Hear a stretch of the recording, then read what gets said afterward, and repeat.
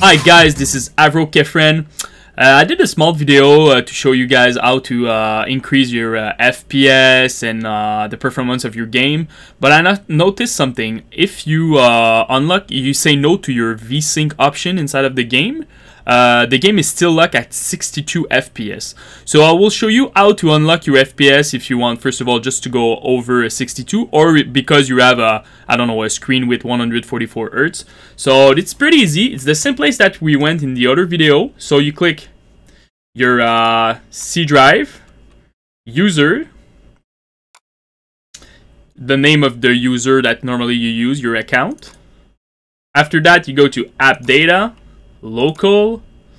After that, you search for Victory. Click again on Victory. Save. Config.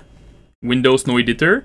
So now two things. First of all, here in game user setting, make sure that your VSync is at false. So here, use VSync. Make sure it's false, not true. So this is first of all just to unlock your VSync.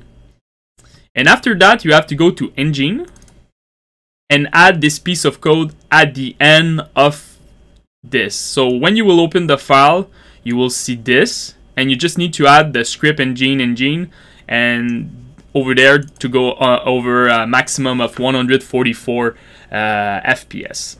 So this piece of script, I will add it in my description of my video. If you have any question, just send it to the bottom of my YouTube comment, and don't forget to subscribe.